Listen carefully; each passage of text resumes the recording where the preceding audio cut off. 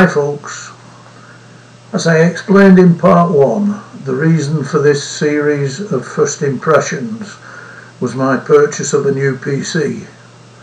Upgrading to Windows 10, pictures to Exe 9.0.22, Audacity 2.3.2 and Adobe Elements 2019. This video covers part 2, pictures to Exe.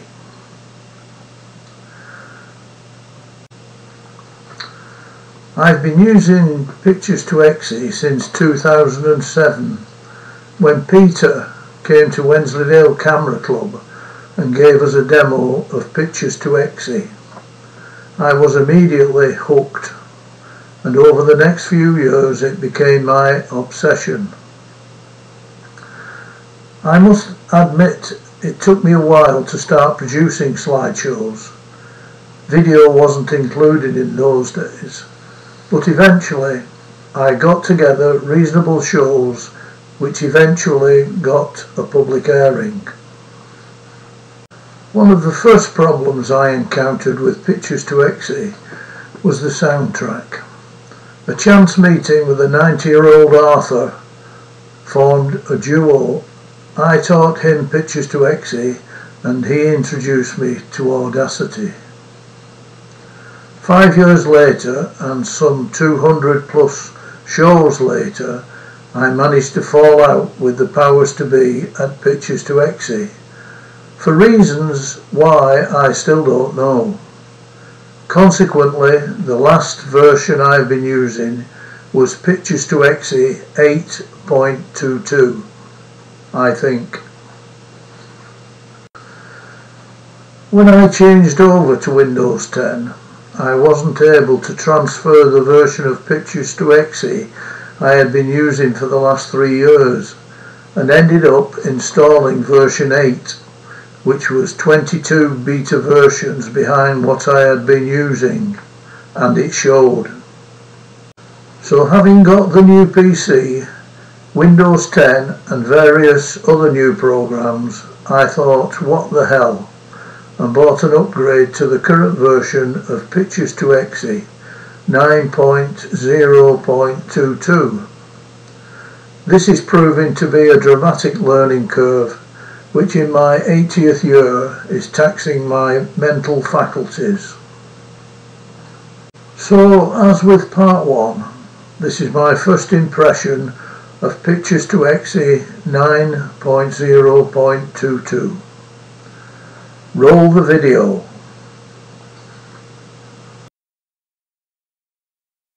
Let's get this show on the road. I'm going to open pictures to Exe. That's my folder with all my pictures to Exe information in there. We'll pick out a show that I completed some time ago. This is this year, Hereford Holidays 2019. We've got 7 shows there, so I'll pick one that's got a mixture of video and still pictures in, and that's Hereford City. And there we have all the pictures and videos that were in the show. So this is the pictures to Exe icon, so I'm going to double click that, and that opens the screen, and the show pictures and videos are displayed along the bottom. Now in this panel here, it's not showing the folder with all those pictures in, so we'll just double click this here, double click it again, double click it again. What I'm looking for is the drive that this shows in. It's actually in D drive. Right, there's the pictures to Exe folder. We're looking for completed shows. There we go. Now for some reason it's not showing the years that they were completed, so I'll have to just, that's an old one, so we'll go back to that. This could be the latest one. No, No. Right, this is this year's folder of completed shows. And there's the Hereford holiday. The one we're looking for is day 2, Hereford City, which is that one. There we go. Those are the pictures that are along the bottom row of the show. Well, this is my first impressions of Pictures to Exe Deluxe 9.0.22. That's how you find which version you've got. I'll just do that again. Click on Help, About Pictures to Exe, and that panel opens up and it tells you which version you are using. Right. Initially, all the various boxes with what you can do were in a different place from what I've been using on Pictures to Exe 8.22, because I didn't import my settings when I downloaded version 9.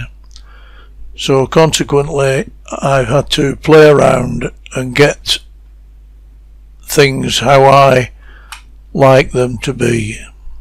So we'll just run through them briefly. Up here we've got File, and this is how you start a new project. Click on New, Open, Save, Save As, Create Backup in Zip, Templates, Recent Programs, and Exit. You've then got the Publish button, which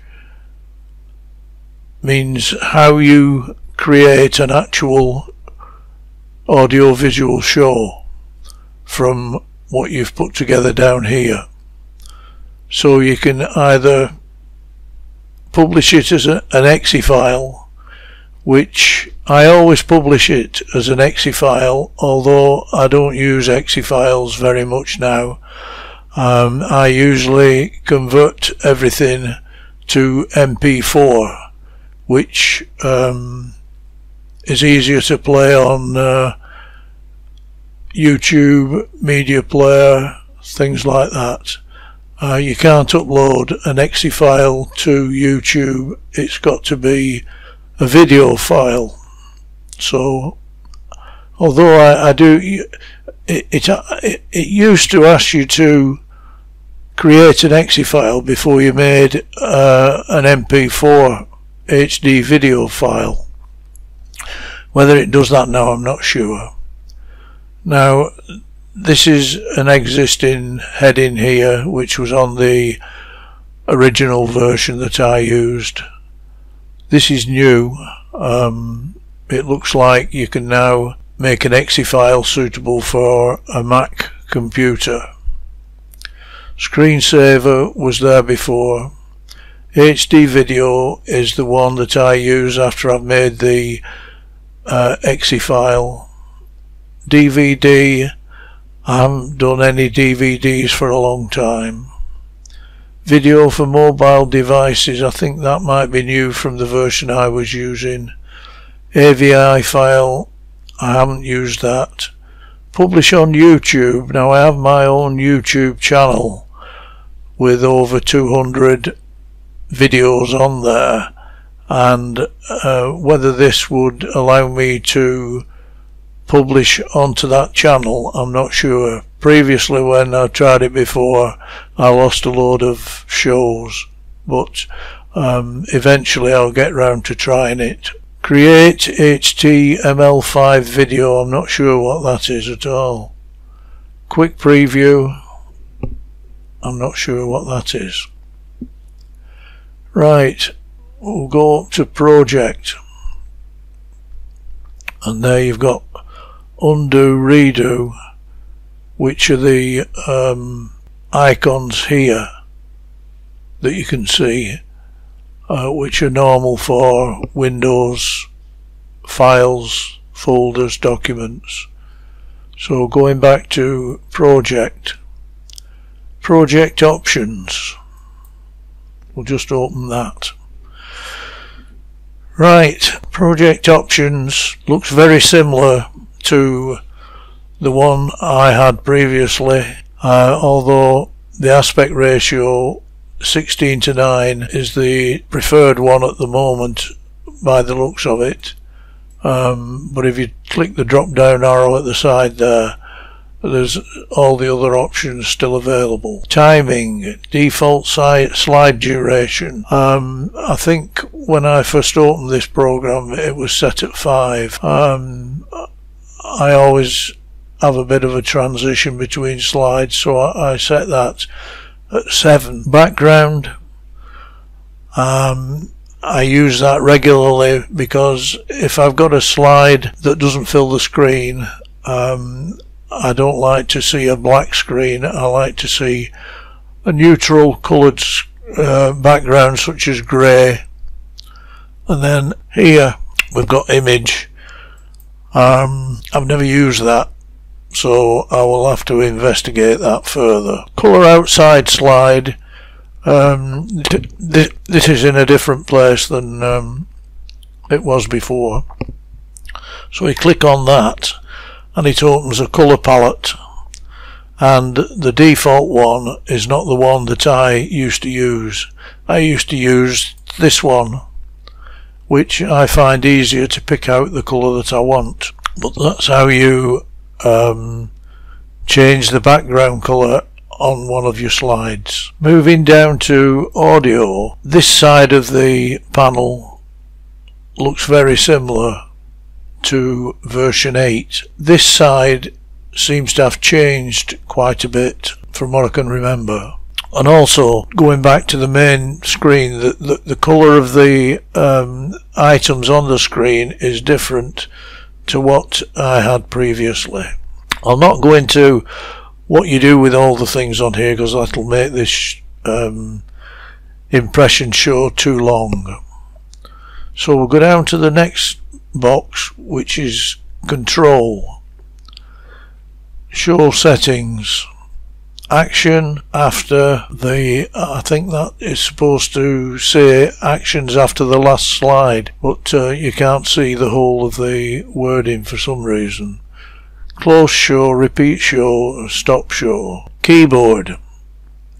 Wait for a key press to show next slide. Now that's when you're doing a show that is like a lecture and you want to keep a slide on the screen for as long as you're talking, and then you just press a key and it moves on to the next slide. This box here I've got ticked, permit control of show using keyboard, which allows you to use the pause and the forward arrow and the back arrow on your keyboard. Moving down again, exit on mouse move. That is something new, I think. Not sure how that functions. Mouse wheel for rewinding, I haven't got it ticked, but I haven't tried it yet, but I'll give it a try when I get more familiar. Left mouse button, you get various options there. No action, exit, next slide, previous slide, help, first slide and pause. That's altered quite a bit. There are more options on there. Right mouse button, same set of options. Mouse cursor, auto hide, show, hide, auto hide, and it's set at 3 seconds. Whether that is default to what I've set, I'm not sure. Right, moving down again, transitions. These all look very similar to what there was previously. I'm not sure what they mean by global transitions, or whether that's just my lack of knowledge on this particular version. But if you click on one of them, the picture over here gives you an impression of what that slide transition will do, and down here you can set the length of the transition, thickness of the smoothing line, and the directions which the transition goes. Now there's another word here, variance. Right, that's the different actions for that particular transition. Just to run through them briefly, you've got shapes, gates, page, mosaic, push, slide, curling of page. I've used that quite a few times. 3D transitions, in my mind, look quite impressive. Flip 3D, swap 3D. You can get some very nice effects depending on which way you make those transitions move and the amount of time you take to move them. Advanced. Now this is something new that I haven't seen before, which I'll have to investigate. So we'll move on from transitions now. Oh, we'll just go down a bit further and see what... Oh, it's just that particular one. Before we move away from transitions, it says embedded transitions. Now I'm not sure what that's there for. Right, we'll move on to screen. You've got full screen, a little drop down arrow here, full screen fixed size, windowed with borders, windowed without borders. Now that's new from the version I was using. When I first started using 9, I found that I had a black border around my pictures, which could be something to do with the size of my monitor or the resolution of my monitor, I'm not really sure. And full screen fixed size was the dominant one, so I found out that if I changed it to full screen, I got the full slide on the screen. Moving down again, we've got unsharp mask. I can't really comment on that. I think that was there before, but I'm not sure. Watermark, that was there before, but it could have been in a different place. Defaults. This is where, if you want your settings that you've put into a show to be repeated on the next show and ad infinitum, you create a default template.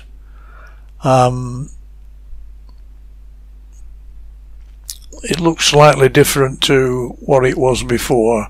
At the moment, when I create a different show, I'm having to go back and make alterations, so I haven't got my head round how you use the same template over and over again yet.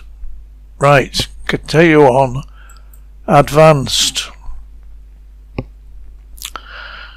I'm not sure whether this was there before. I certainly I can recognize some of the things. Ask for password, I assume, is to open a slideshow. Time limited, that was there before but in a different place.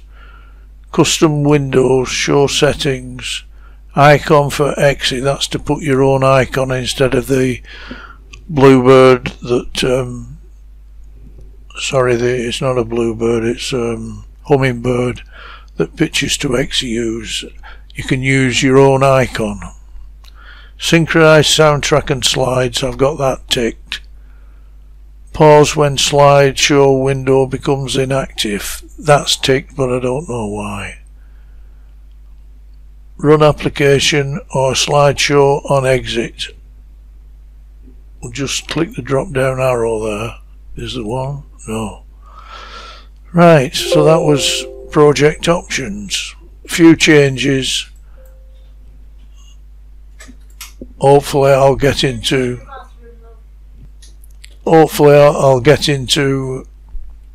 how you make them all work.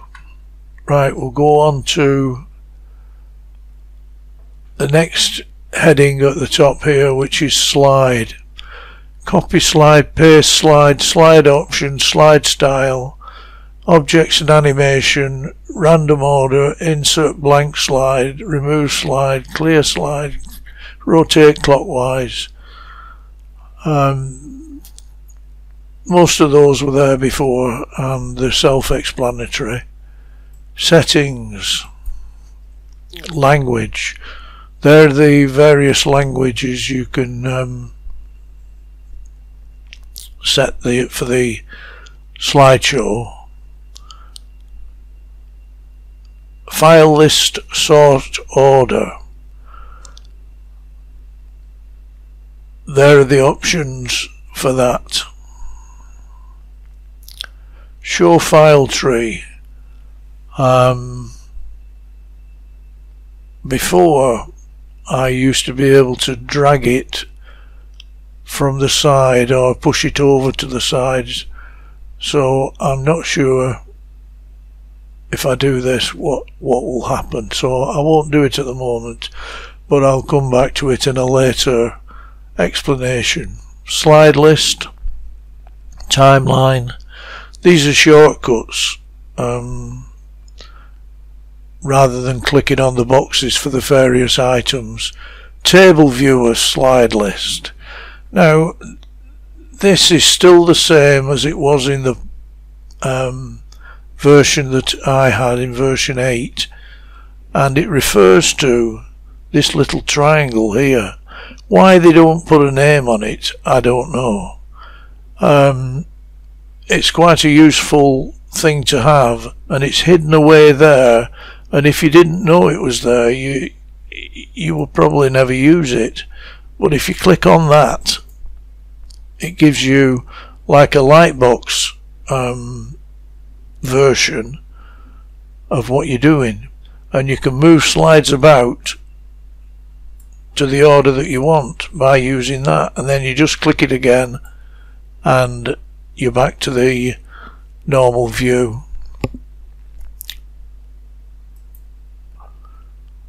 Right, timeline, that's still the same.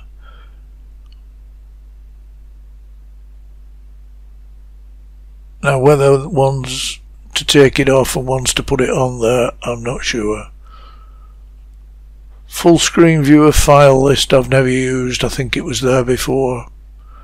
Toggle full screen, and preferences. Now preferences,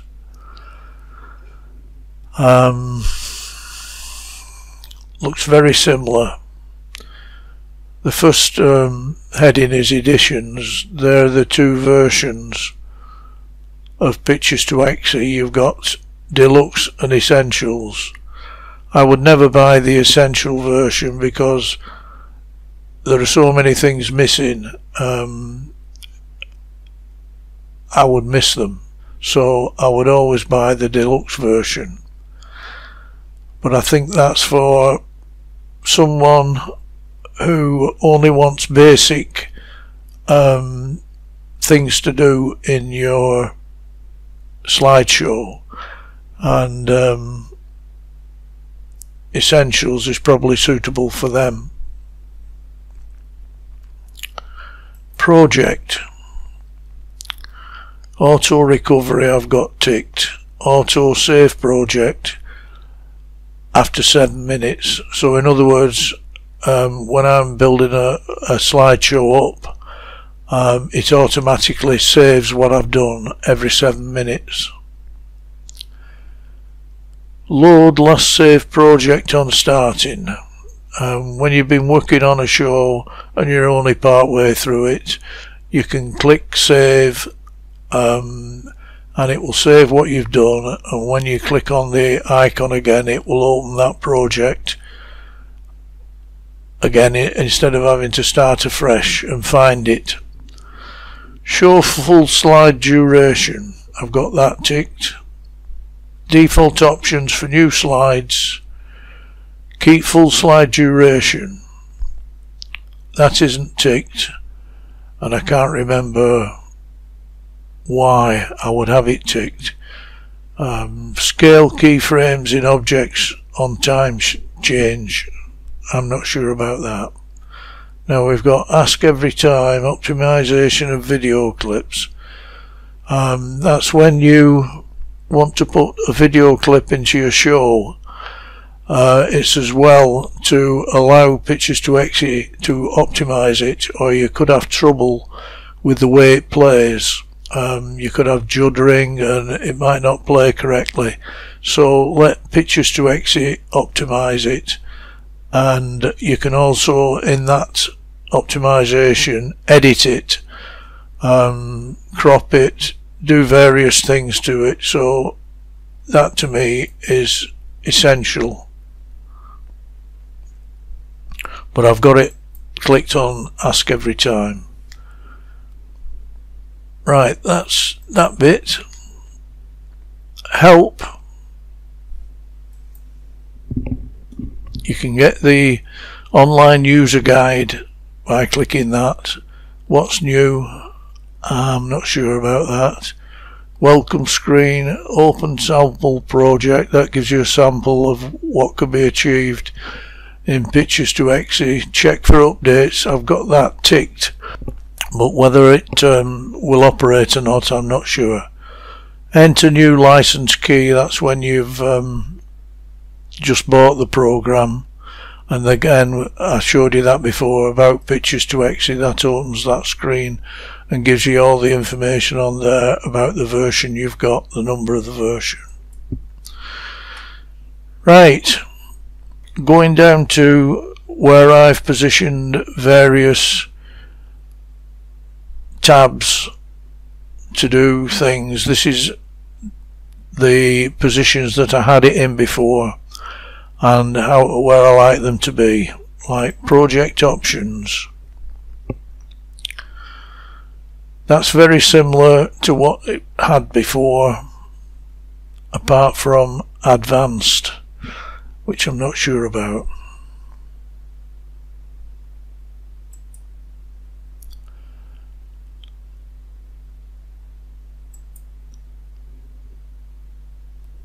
That's where you add an audio track or an audio file. That seems to have been advanced a bit from what I had before, so I will have to look at that further, possibly download the instructions from the online help file, because there are various things on there that I'm not sure about, particularly this up here. I don't know what this is all about, so that needs more investigation. Control, that just repeats what we had up here. Transitions, again that repeats it. Screen, defaults, and advanced. Then we've got slide options.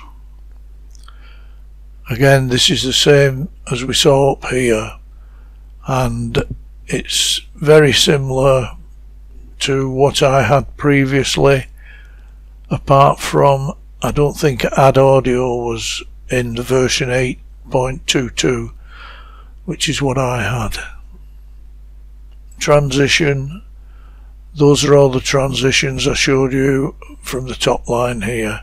Slide style, now this has changed a lot from my original version 8.22, so I'll just show you what the various tabs do, but I can't give you an explanation because I'm not sure. Objects and animation. Now this is changed quite substantially. I've made a couple of shows using 9.0.22 and I've used some transitions in it, but there's no way I've got my head round all the changes that there's been. It's quite different from what I had before, so again I'll have to pass over that one and come back to it at a later date. So we'll close that off. Now across there, I can't remember what it, when I was setting the show up, it asks you if you wanted to have that cross there, and I said yes, but I'm not sure what it is. Now this little guy here is what used to be called the toaster, and it's now start preview from this slide, and what it allows you to do is click on a slide and start to preview the show from that slide, just like that. We'll move along to the end now. Slides and timeline. This is the slide view, where you've got all your slides along the bottom here. Then you've got your timeline, which shows you the audio track, the positions of the slides against the actual timing of the show. This is very similar to what it was before. I think we'll just leave things at that now. That's my first impressions of Pictures to Exe 9.0.22. Thank you for watching.